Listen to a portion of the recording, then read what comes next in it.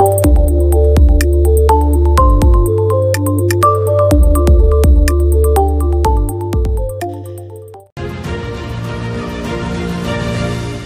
Kingdom has an ambitious program to map the genome for all the people in the country and the diseases associated with it, leading to what's called personalized medicine or precision medicine. It's not only looking at the genome itself, but looking at the diseases. And the Kingdom is one of the leading countries actually doing this for the whole population.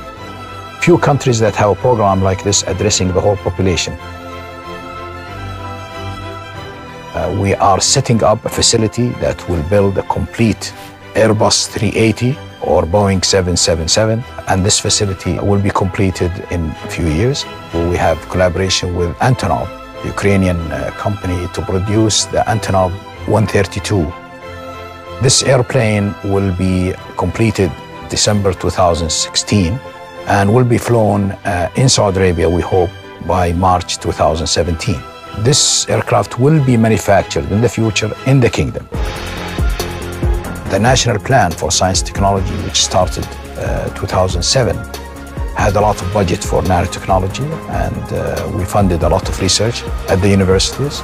So there is a lot of activity in the Kingdom in nanotechnology. It is a technology that you can change the properties of matter at the nanoscale. And we are applying it now in all kinds of material, and we have final products and also in electronics. Nanotechnology is very important, so making things smaller and actually pack more information into them. The Kingdom Vision 2030 and the National Transformation Program is really going to create a huge transformation. Programs were identified with targets and KPIs, and the budget was allocated. And we are implementing our programs right now. As far as KACST is concerned, we have a clear plan with clear outcomes, and all of our programs have been supported.